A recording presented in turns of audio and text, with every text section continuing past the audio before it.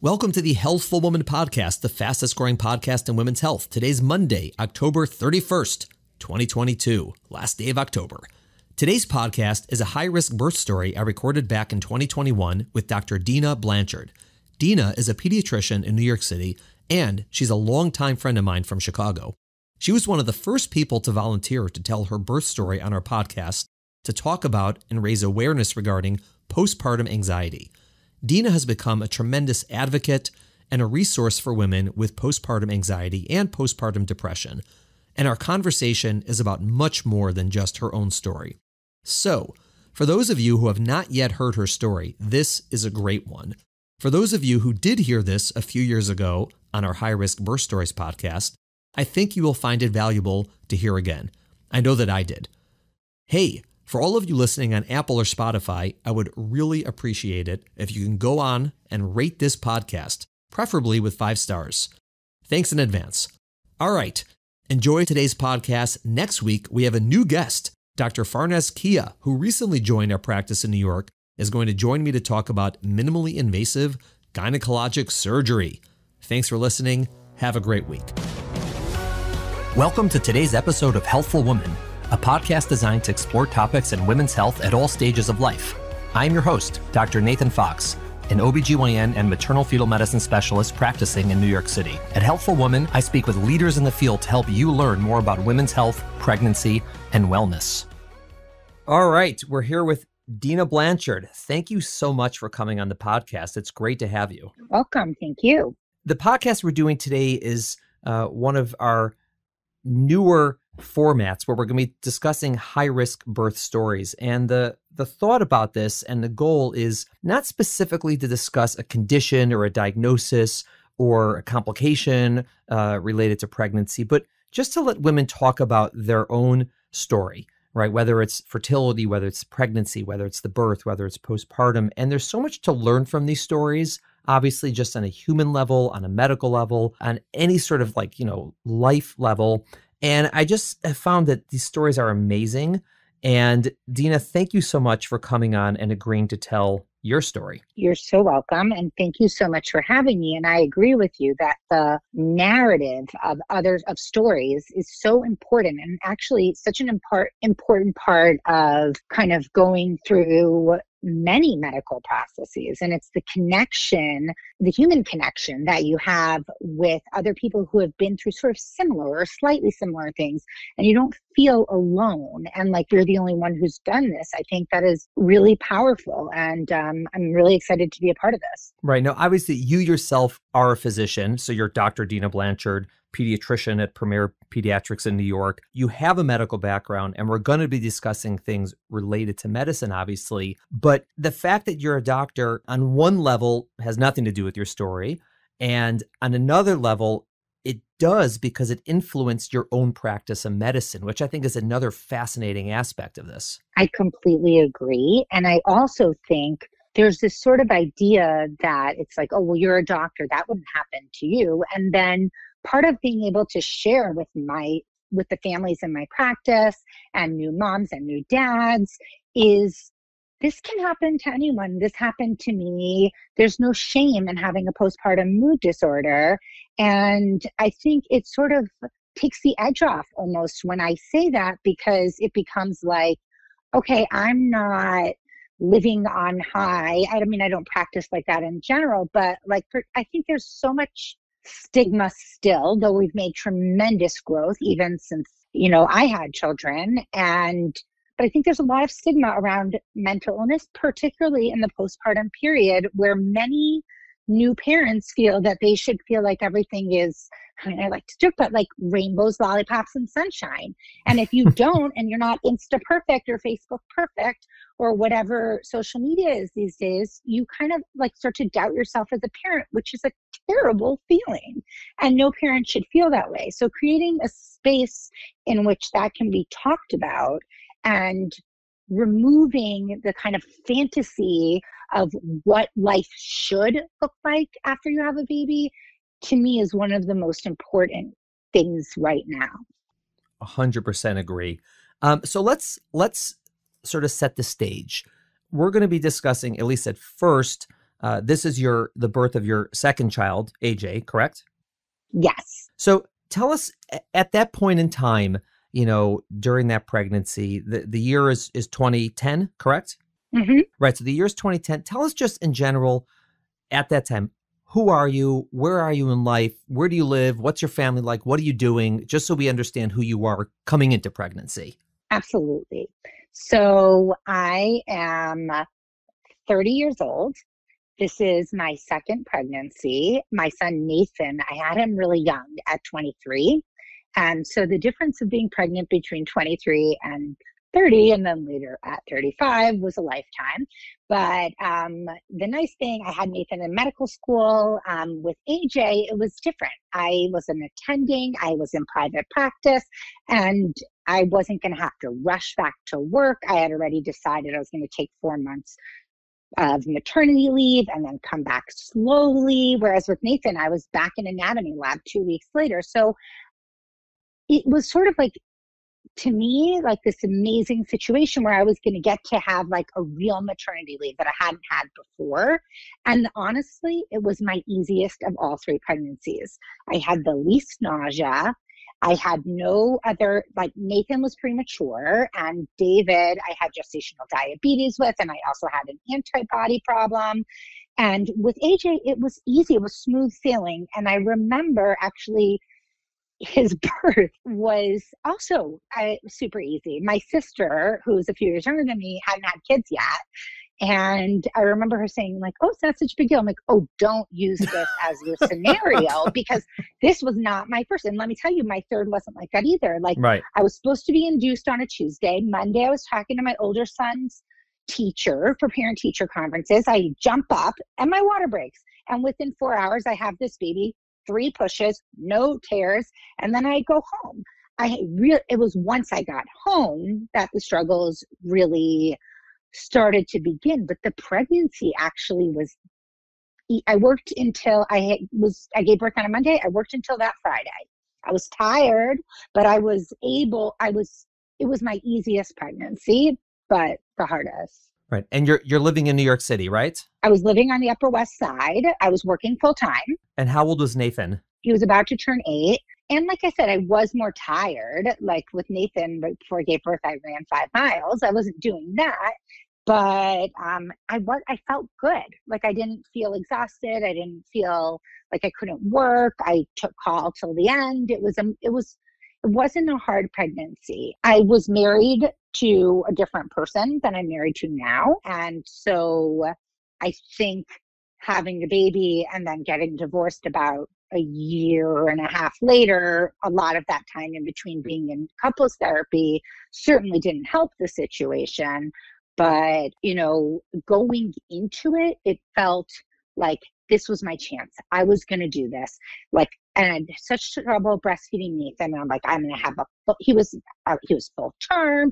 He weighed 7.5 pounds compared to Nathan was like 5'11". And I was like, this is all going to work. Right. Like, I went in with the expectations that this was going to be like glorious maternity leave. I was going to like take walks and go to brunch with my friends and pop the baby on the breast. And honestly, in hindsight, it's not advice I would ever give anyone to go into a birth with, but it was because on some level that's completely unrealistic. But it just felt like it was my chance to have a totally different experience than having a premature baby in the middle of medical school. Right. Plus, listen, you're riding high in a certain sense. As you said, you're done with your training, you're working full time. So, and going through, training in medicine is very difficult and it takes a long time. You don't make any money and it's gruesome. And then you finish and you're like, okay, I'm here. I have a job. I like what I'm doing. I have a son. We're living in the city. I'm pregnant. I'm feeling well. There's no reason not to expect everything to go okay. And one thing I do want to mention is, you mentioned your son, Nathan. Now, for full disclosure, you and I have known each other since you were like 1 year old, since you were a little kid. Because, growing up in Chicago. I think like 1.5. Yeah. So our families have known each other for a long time. We, obviously I knew you when you were very, very young. And then we obviously knew each other at the time, though not very well, because, you were in training. I was, just early in practice. But as far as I know, Nathan is not named after me.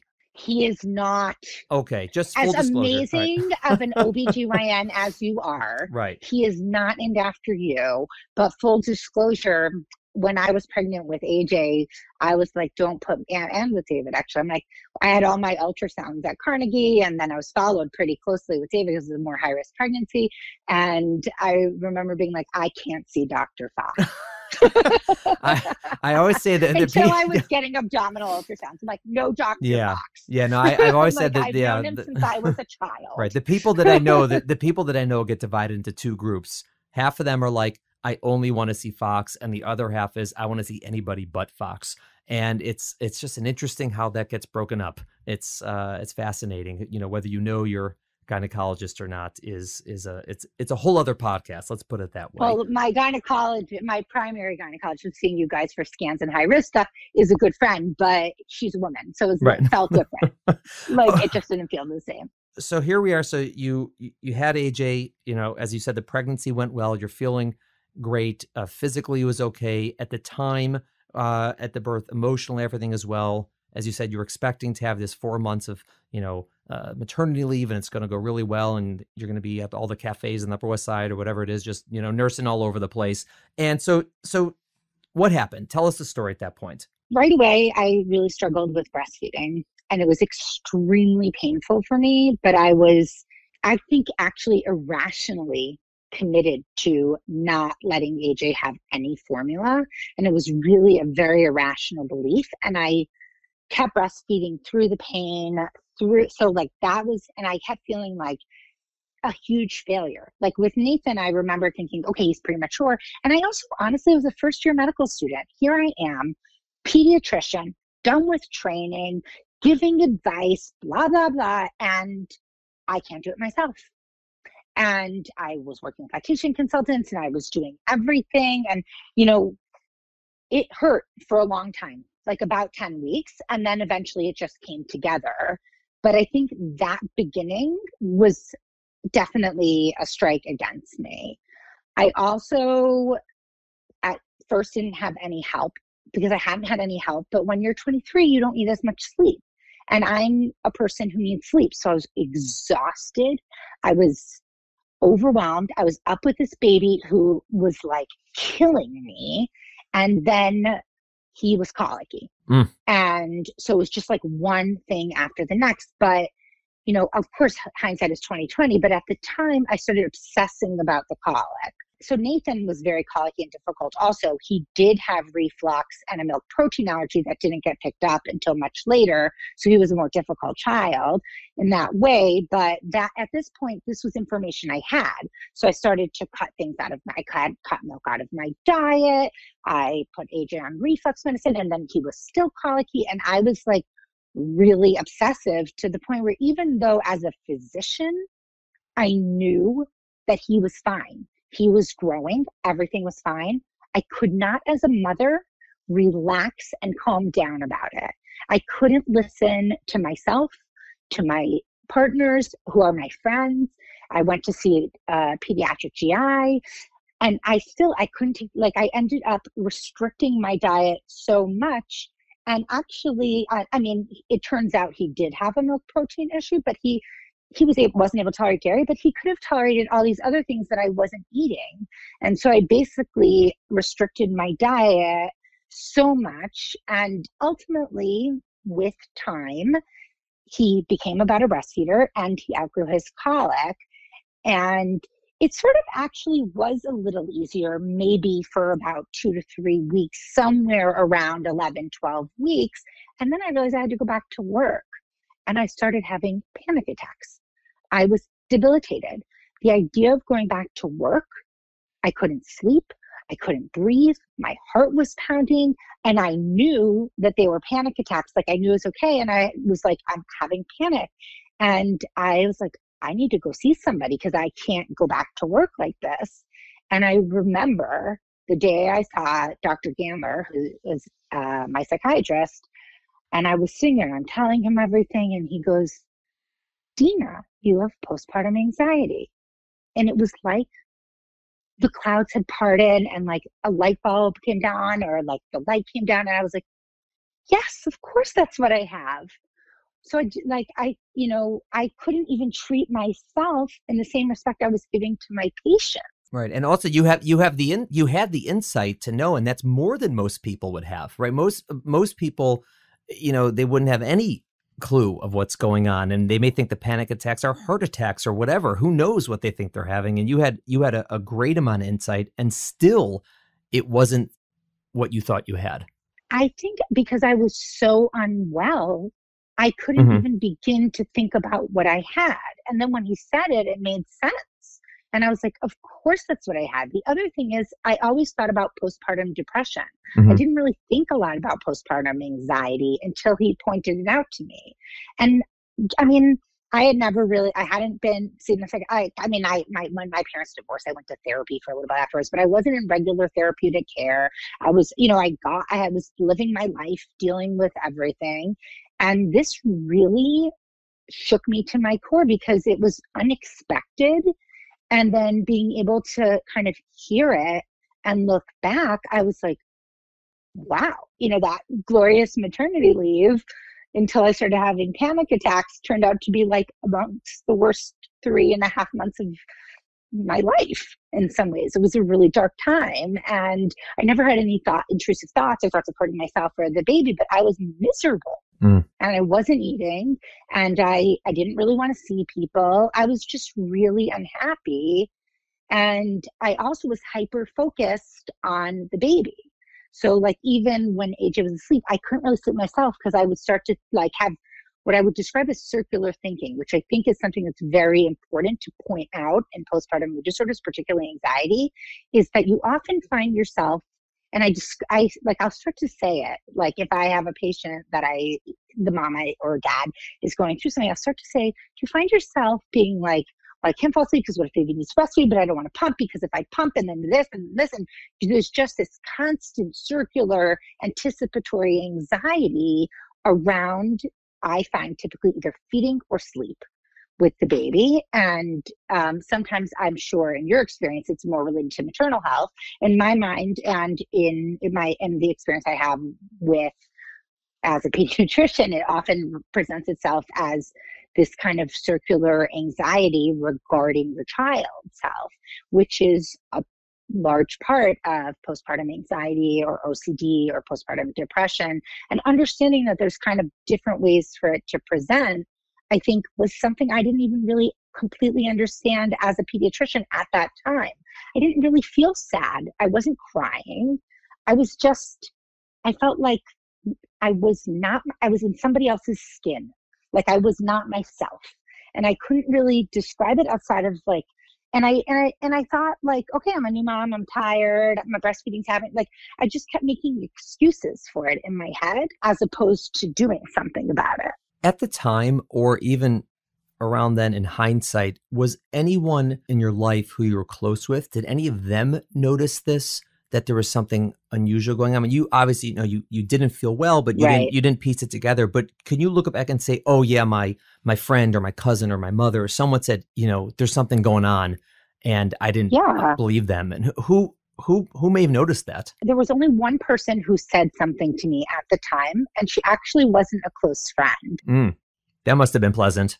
I should have taken her more seriously, actually. It's like she said it very kindly, and I was just like, no, I'm just tired. I actually didn't even feel bad about myself because I don't see mental health as a stigma, and I didn't at that time either. I just was like, I didn't like it was actually like a relief to have been diagnosed with the anxiety, because it was like, oh, okay, this makes sense. Like, this is why I don't feel like myself, and as opposed to just I suck as a mom, or I suck at being a mom, which was sort of what I kept telling myself. Like, and being, a perfectionistic, type A medical student, kind of person, my tendency was to self-blame. And I remember thinking like, well, if I just try harder, which again is like a circular pattern, then I'll be better at being a mom. And if I just this, I'll be better at this. And if I just, there was always one more thing I just had to do.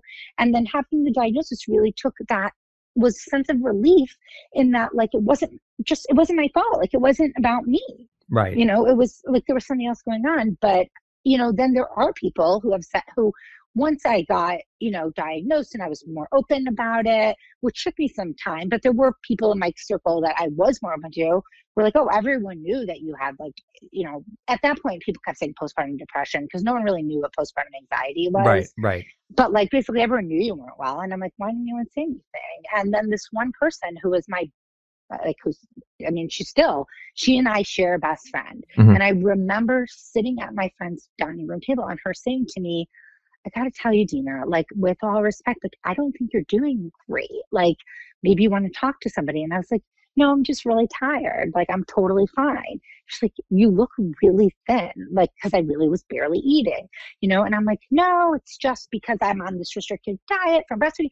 I mean, I just sort of excused it mostly, I think, because if you're not well, it's hard to, one, have insight in that way. And two, it's sort of like I said, it wasn't in my mind what typical depression looks like. I just sort of felt like, if I were doing better at this, if I were better at not getting sleep, if I were better at X, Y, and Z, then all this would go away. And so it didn't really occur to me that this wasn't my fault and that there was a way to treat it until it got really bad. Once you ultimately were diagnosed and you said you had that aha moment, and for you did not feel a stigma about the diagnosis, about mental health, which is, again, that is great. I would say that's probably unique. I think a lot of women would feel stigma, unfortunately. But what about those around you? Did you feel stigma from the outside? People who you worked with or people who you knew? Right. Did you sense that, or did you feel it, or was it even overt? I mean, I think at first I just felt so much relief, and I hadn't really talked about it. And my psychiatrist told me that he wanted me to go on Zoloft, and I was like, I don't need Zoloft. I'm just going to start coming for therapy. And he's like, I think you need both. He's like, do me a favor. Try it. If you don't start to feel better in 2 to 3 weeks at all, if you're seeing no improvement between that and therapy, we can always taper you off of it. And I mean, being a logical person, I'm a medical person, I'm like, okay, that makes sense. I'm like, I'm willing to do that. And I got lucky also seeing someone who, he's not a reproductive psychiatrist, but he understood a lot about pharmacology. And I was very concerned about breastfeeding. And he's like, Zoloft is a big molecule. It really barely gets in the breast milk. There's studies. It's safe. It's more dangerous for your baby for you to continue feeling like this. And I was like, all right, that made sense to me as a logical, rational physician. And it felt like I really can't tolerate the way I'm feeling anymore. So right. I might as well.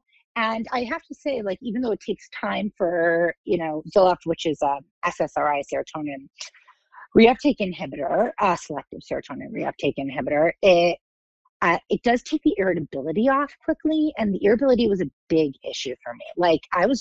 I think that experience of being crawling out of my skin, in hindsight, when I think about it and now as I'm talking about it, I was irritable. Everything bothered me, I was just very touchy, which is not my general temperament. I'm very, I'm a pretty laid back, stuff doesn't really get to me person. And that lifted actually relatively quickly. And I was able to actually go back to work. And initially I didn't actually tell anyone at work. And then people kept saying, wow, you seem so chill, Deena. You seem so relaxed. Even probably prior to then to my baseline, I was more relaxed, and because I was now in weekly therapy and I was exploring other interpersonal relationships that I was having issues with that of course cause you stress, but unless you're working on yourself, you don't know about it. And I do think the medication actually allowed me to make a lot more progress within my individualized therapy because it did take the edge off. Right. And so I was able to focus and deal with some uncomfortable feelings as opposed to maybe that. I'm not sure I would have been able to if I wasn't on medication. I don't know. I'll never know, but it does feel that way to me. And then eventually, I don't know, at some point, probably somewhere when AJ was about 6-7 months, I was back to work, 4 days a week as opposed to 5. But that was sort of where I had been gearing up to get to. And I was back on becoming a partner track. And, things were sort of back where they were. I remember, having run into an older colleague and, the colleague was like, how are you doing? And I said, actually, I'm doing well, though I had a really difficult postpartum period. I had postpartum anxiety. I'm taking Zoloft. And this older physician said to me, oh, I don't think you should tell that to anybody else. People will question your ability to be a physician. And there was, at that moment, shame that I hadn't felt prior. And then I said, well, I don't look at mental health that way. And look, I'm a daughter of a psychologist and a social worker. So obviously, I talked about feelings my whole life, but I said, I don't really look at mental health that way. That's not how I see it. I see it like the same way I have to wear glasses. Like, my brain's not doing okay right now. This medicine's like glasses for my brain. But I think I felt an undercurrent of shame.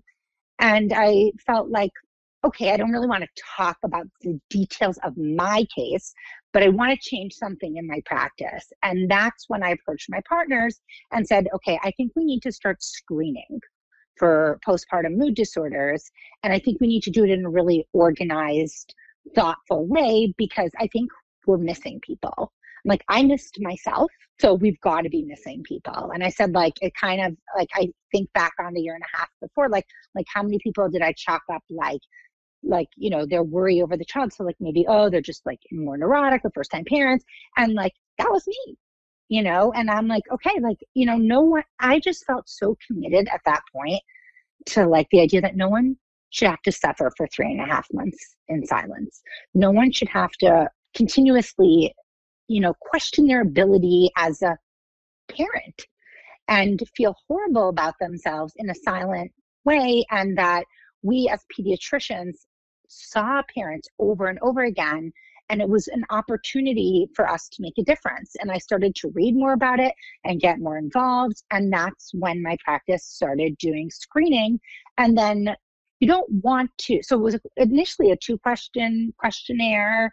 And then we moved up to the Edinburgh, which is a 10 questionnaire, the initial screen. And we kind of made it a hard stop. The child could not be seen for a 5-week, 2-month, 4-month, 6-month well child checkup without filling this out. And then suddenly, and actually I was committed to following it and looking at, were we screening? Was it happening? When we weren't, were there specific doctors that weren't? Why was it getting missed? And creating sort of a systems approach so that ultimately, and was it being documented? Was the number being documented? Was the approach being documented? And then, I started saying okay, it's not enough to just refer. We need to have resources. We can't say to somebody, you have postpartum anxiety, good luck. Yeah. That would be bad. And so, it wasn't like that. Yeah. We would say, here's some people we recommend, but I felt like we needed more immediate resources. And I had started to build up relationships with people in the field of reproductive psychiatry, psychology, because it became a goal of mine to try to change things. Look, would I like to change the world? Yes. But here I was in a position to make changes within my practice. And with so many parents, that's already if I even picked up one person who hadn't been picked up before, it felt to me like here I was with this opportunity to make a huge difference. And so we actually started working with Melissa Paschke, who's a postpartum social worker. And we continued to work with her. We could refer to her and she would see our patients in the office. So it was a destigmatized process. So for example, the baby could come in to be weighed or not, or the mom could just come, but it was sort of a safe place, or the dad, if in that case, it was a safe space because it was the pediatrician space. And right. It really opened doors, I think, for a lot of people to feel more open to it. And then we started to developed more relationships with the Motherhood Center. And it came to the point where I had contacts all over the city and put together this list for my partners where if there was a mom we were really worried about, we could be on the phone with a doctor and figure things out pretty quickly. And we also really felt strongly about partnering with the OBGYNs because, as you know, we work together professionally and I've been to the practice. We love being a partnership. And I think that what we wanted to say to new parents is, whether it was your first, second, or 25th kid, there is a partnership here between your OB/GYN and your pediatrician. And is it okay with you if we speak to your OB/GYN? Because we as pediatricians could not prescribe medication for a mother. Yes, we could screen, but we couldn't diagnose. So what we were really, but we created kind of like, we put that out there from the first visit where people would either sign yes or no. If they had said no, during these discussions, I would usually talk about it, and most people were very amenable to having like their whole treatment team involved. In cases where it wasn't an emergency, where there was just either mild, moderate, or significant feelings, where either it was therapy or meds or something that wasn't emergent, we could get people in with people in this field very quickly, and we would then call the parents to follow up 2 days later. And it was something that we tracked, for a long time until we got it right. And I want to just go into two of the aspects that are so important that you mentioned. And the first is that this idea that, when women are pregnant, obviously the mother and baby are one unit. They go to the same place at the same time. And after birth, they are two separate people, obviously. And the mother is seen by the pediatrician way more than the OB/GYN in the first 2 months after birth, right? We typically will see them once at 6 weeks, maybe once earlier if there's a complication or we know something's going on. Sure, many of them will call us if they have any issues, but sometimes they don't, realize themselves that they have something related to mood, or they do, but they choose not to call us. And we also screen, but we don't see them till 6 weeks. And I think that one of the important aspects is this realization that, in a healthcare system where people go to different doctors for different things, it is important for the doctors not to have this tunnel vision. Like, I'm only here to see the baby, even though this mother is sitting in the waiting room and clearly is not well. I'm just going to ignore that because I'm here to see the baby. That would be a bad way to do it. And so to have this realization that you can have a more global view of the family unit, including the mother, of course, that's great. And the second thing is, I think when you talk about screens, I think there's sort of two elements of the screen. And the first is simply just the awareness. Like, the fact that you do the screen means that everybody in your office knows that this is something we're looking for, right? This is important. We're going to screen for it. Here's what it is. And people understand it. And that alone is extremely valuable because it just reminds everybody that this is something that can occur and is important to know about. But the second part is actually doing a real screen and not just the awareness, because it gives you, number one, a formal process. Like you said, people can't get past, they can't get to the next step unless they formally go through this.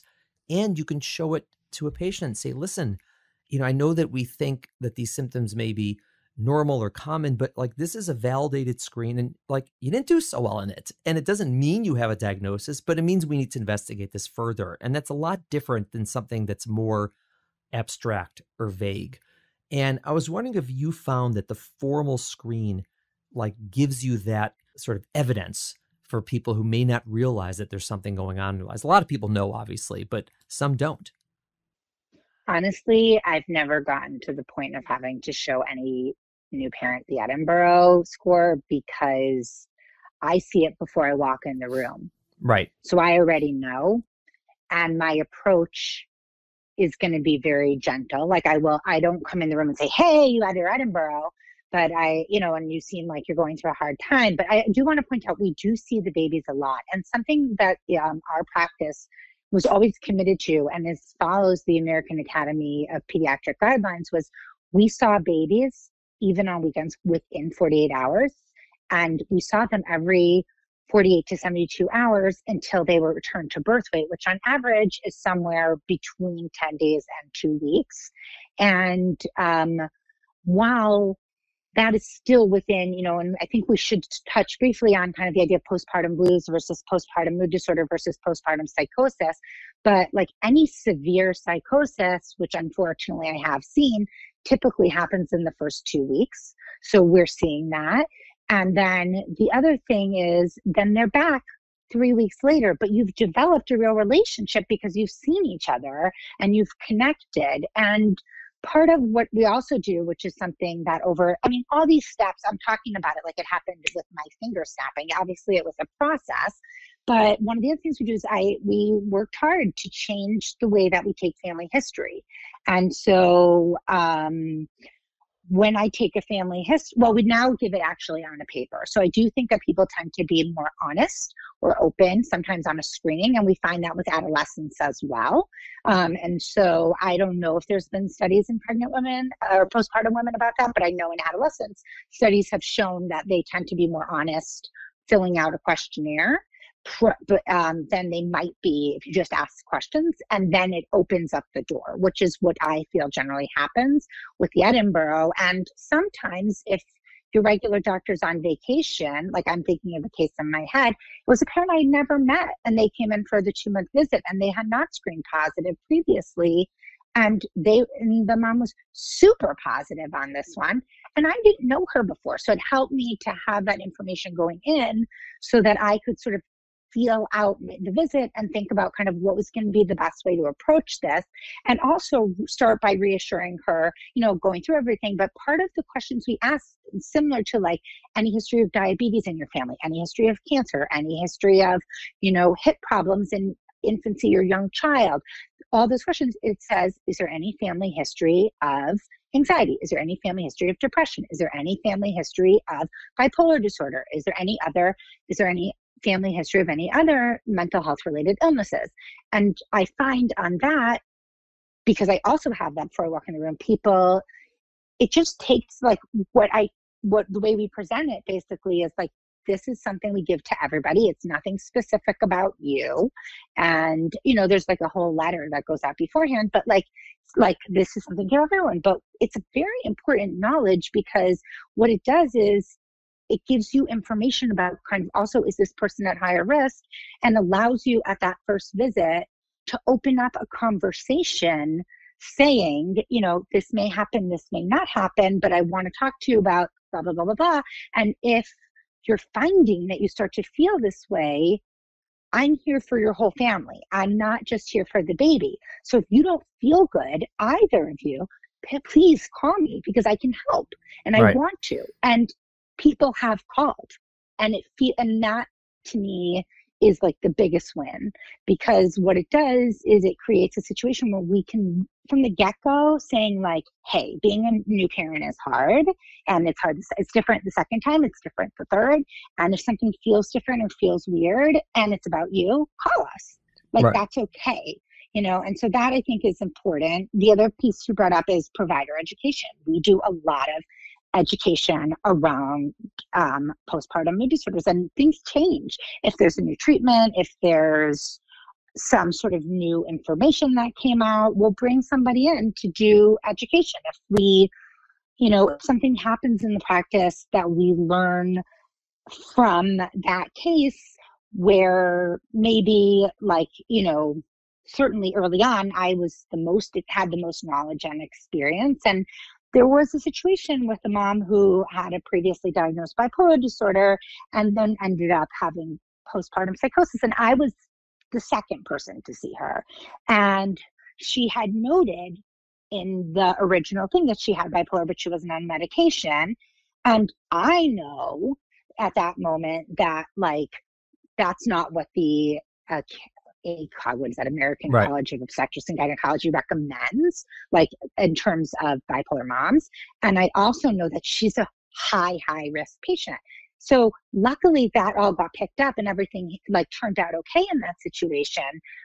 But what it did was we then as a group did a whole education around postpartum women with bipolar during pregnancy and postpartum. And it was very important to understand that women with a diagnosis of bipolar disorder have a much higher increased rate of postpartum psychosis. And if they're not on medications when they come to you for that first visit, the first question is why and who is your psychiatrist? And know that like you need to act on that with the OBGYN and the psychiatrist. And again, in this case, everything turned out okay. But it was a point of education, so that moving forward, we wouldn't miss something like that. And I think that this is, coming back to your own personal story, I think that what this, demonstrates is this was one way, that you were able to take your story and what you experienced, what happened to you, and take all of that knowledge you gained and all that insight you gained and all of that passion that you developed over this, and then apply it so that it didn't happen to others. Now, obviously, as a physician who cares for women who are going to be in the same, situation as you have a real, opportunity to do that. And not everyone has that opportunity, but that is, one of the ways you sort of turn your story into action, which I think is great. And the other one I wanted to talk about is how you turned your story into action by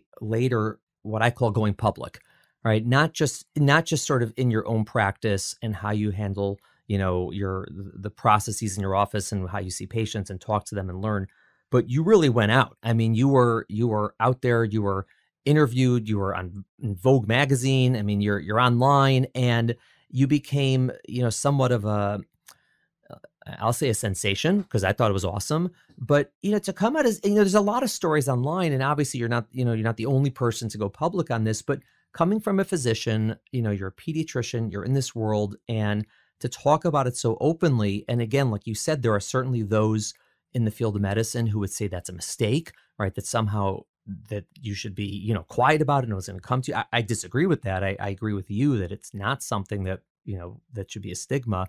But tell me about that decision, about how you decided to do that, and how did it work logistically? Like, what did you do when you said, I'm going public, I'm telling people? Right. So interestingly, it took me a while. Part of that was I met a fantastic guy who I'm married to, and we got married and pregnant very quickly. And in the period between, not very quickly, like right after my divorce, but I'm saying I got pregnant quickly after we got married. Mm-hmm. I understood that, but okay. Yeah. And in the period during which I was not seeing anyone and I was divorced and not remarried, I missed my kids a lot during the time, like Wednesdays and every other weekends when they weren't with me. And I started just working a lot. And I've always been a really outgoing person. And I just kind of ended up falling naturally into this role where for the practice, I would do interviews, or I might talk about a topic. And at NYU, there was, they have PR people, they reach out, they reach out to pediatricians. They started to reach out to me, we're affiliated with them. And I started to do more television and stuff for them and interviews for them. And I just kind of, I just was like kind of comfortable in that role. But I remember, and before, like during the pregnancy, like thinking I'm doing all this stuff, I should really tell my story. But when I was pregnant with David, I didn't want to talk about it because I felt like if I talked about it, it would happen again. Right. And how old was AJ at this time? Meaning, how far after AJ's birth? When I got pregnant? Yeah, with David. It was like 3.5. Okay, so it's several years later. Well, AJ's born November of 2010 and David's born in March of 2015. But it was sort of like, I was surprised to get pregnant so quickly, and in a good way. It wasn't like we weren't trying, but I just didn't think it was going to happen to me. I was 35. Like, I just didn't think it was going to be easy.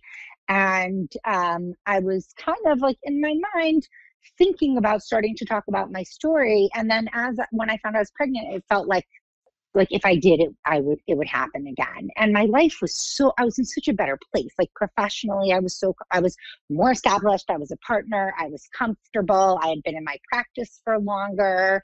Was like pretty established as a pediatrician and in that area. And I felt much more confident in myself, which I think was also due to therapy. And I also was in a great marriage, and like things in my life had sort of fallen into place in a lot of ways. And so it felt like if I start to talk about this, maybe it's going to happen. The other shoe's going to drop. I reached out to my psychiatrist, and we talked about, the pluses and minuses of going back on Zoloft before I gave birth.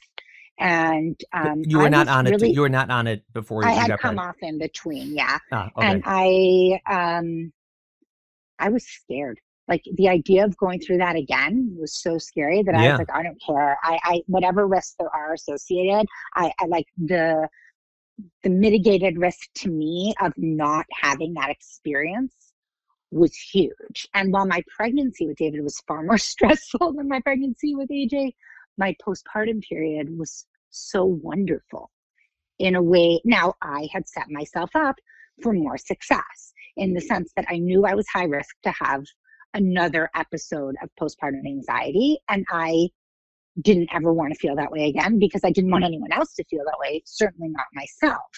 And so I went on medication. I also hired some, we chose not to go on vacations and save to hire help at night so that I knew, so I could rest.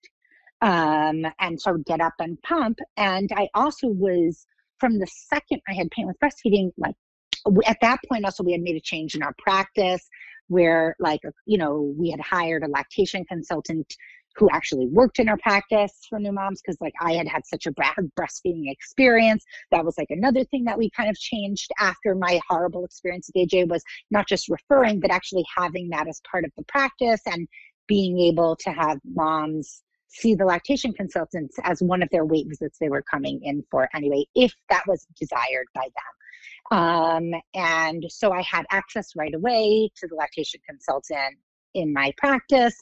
And there were just I was more open-minded, I think also. Like I remember with AJ, the lactation consultant I was seeing said to me, you should really use this pillow. It's good to have support. And I thought, I don't need support. I got this. I have hands, blah, blah, blah. And I just didn't take her seriously. But when Flannery suggested that I use, the My Breast Friend pillow, I was like, okay, I'll try it. Like I was open more in that way because I just didn't want to, I was like, I knew that being open-minded to trying suggestions was going to hopefully help me. And it made a huge difference. And David was a successful breastfeeder from the second day. Mm-hmm. And it was just a very different experience than I had with the first two. That's like a whole nother topic that I wrote an article about, like how it took me having 3 kids to quote, like feel like I could breastfeed, without so much suffering. And that was also an area I had previously felt shame about, where here I was like, I'm on it. I got to get help from the beginning. And I went back into therapy. I had already set up with my therapist to go into therapy weekly. I was seeing him, I believe, monthly at that point. And I set up to go back into therapy weekly for the couple months after the birth, because I just was so nervous, like the other shoe was going to drop. And then it's sort of between being a new mom again and feeling ambivalent about whether I wanted to share my personal story as opposed to advocate on behalf of women. It was actually a patient's mom, Paige Bellenbaum, who's at the Motherhood Center. She told her story. One of my partners showed it to me, and I was like, I should really do this. And I called Paige and I said, I think I'm ready to tell my story. Like, what do you think? Can I write something? Will you look at it first? Like, I feel a lot of anxiety about it. And then at that point, I continue to sit as an advisory committee member at the Selene Institute. And then between like everybody that I had been connected to, they helped me to write my story in a way that felt like it addressed kind of the global picture while telling my personal story as well. And it got picked up by Huffington Post. And that was amazing. And I was super happy about it. And that is really where it kind of took off from at that point. And people were so receptive. I actually started to get notes, like cards from moms telling me, like, I saw your article, or they would come and say, I saw your article. And then eventually, I can't remember when the Vogue was, but after that, because Vogue is so mainstream, more people would come to me and people would write me like, if not for you, I wouldn't have gone through that postpartum period. Thank you for the referral. And I guess, like, aside from the fact that I had chosen to tell my story either way, it felt like, particularly given what I had been told by an older colleague, like almost like, okay, 100% I made the right decision because here I am making a difference, aside from just in my little practice. Like, here I am making a difference in the bigger world. Did you get any negative feedback, like the kind that know that other colleagues said? I mean, did anyone said none? Right, and did you get any feedback from people who said, again, people who knew you and say, I had no idea you went through this, and like sort of that type of the surprise, meaning because they didn't know any of this was going on, because a lot of people, one of the fears they have of going public isn't necessarily, it could be the shame, like that type of thing, but also they just don't want people knowing their story. And did you have a lot of people who just said, oh my God, I didn't know? And you're like, oh, now you'd like know my whole story. No, not at, I mean, I did have a lot of people, but I actually felt proud of myself. It's like great. I had the exact opposite reaction. I felt like, good. That's good that I told my story. And I would say to, like, people would say, I'm so sorry. And I would say, you don't need to be sorry. I didn't recognize my own symptoms. I'm a medical professional, right. And I would say, like, I didn't recognize my own symptoms. Why? Like, I don't expect anyone to have recognized them. And I said, like, there's nothing to be sorry for, but like, if you take one thing away from this, like, go forward. If you see, like, learn more about this. If you see a new mom who needs help or a new dad who needs help them, like, make it okay. And I would say, like, tell your stories, because the more people talk about what, postpartum, peripartum, postpartum mental health and, their experiences, the less stigmatized it becomes. And I have seen that. I mean, AJ's just turned 10 in November. The difference in the way the world operates is huge. We still have a way to go. But like, so much has opened up, and people are much more honest in general and about, mental health. And I think, for me, like, the greatest day will be when across the world, but, here in the United States, across the country, as a medical profession and as human beings, we can say that we don't view mental health related illness any different than we view diabetes or strep throat or an ear infection. Because when we can do that, that's when we really can achieve success. And so my general message, and I say this to all new parents, is like, this can happen to anybody. I was shocked it happened to me. There are some greater risk factors, and if those come up, they get discussed. But you're not alone, and you don't need to suffer. Like, even if you don't want to tell your story, like, there's no reason you need to be miserable for the beginning of your maternity leave and then, like, have a week of enjoyment only to go back to work.